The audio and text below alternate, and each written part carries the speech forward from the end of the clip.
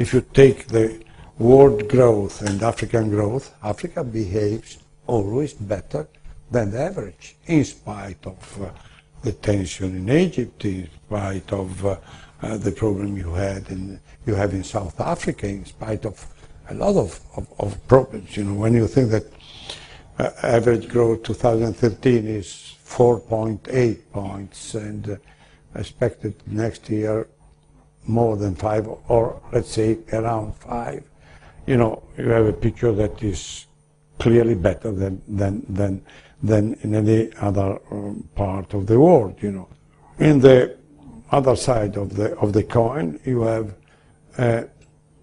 even in this case, unique in the world, perspective of increase of population that is completely different from other continents. You know, and the rate of birth is in many countries not changing, different from, let's say, other countries, and because the infant mortality is decreasing, you have an increase in population that is absolutely more than expected.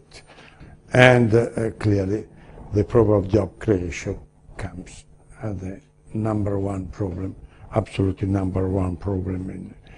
But I repeat, internal demand, export of raw materials, and in the last years, an inflow of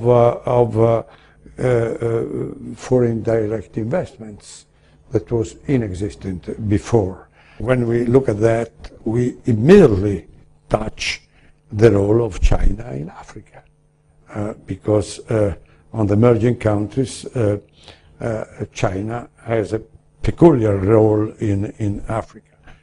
Also because it's the only country that in this moment plays a continental strategy, because there are too many countries, small countries, and it's difficult to have an economic development without a continental picture.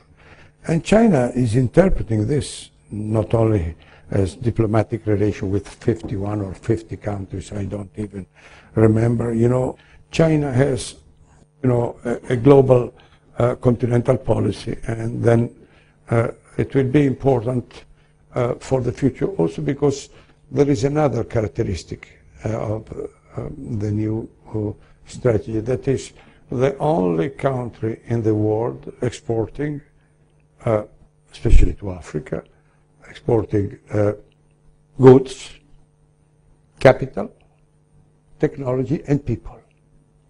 Creates a unique mixture that change the type of penetration of a country, you know.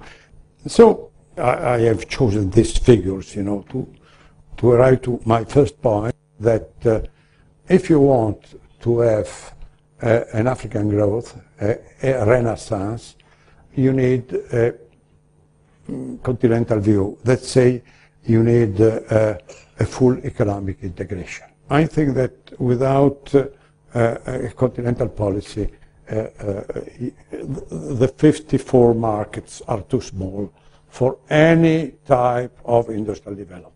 Foreign direct investment are very concentrated not only in sectors, let's say raw materials, but also in very few countries. Agriculture is in Africa now, even now, the main source of employment. 60% of Africa depend on agriculture, but only 25% of African GDP, it comes out from agriculture. So the picture is very clear. If you want to prolong the development, you have to move people from countryside, let's say from farm agriculture to the city. Third problem, not only you have small national economies, but also even in the biggest countries, you have so poor infrastructure that you cannot count on a big homogeneous national market. Last point, linked to all of that, is education. Education improved, the student multiplied since the 70s 5 times, but still is a lower level compared to other continents.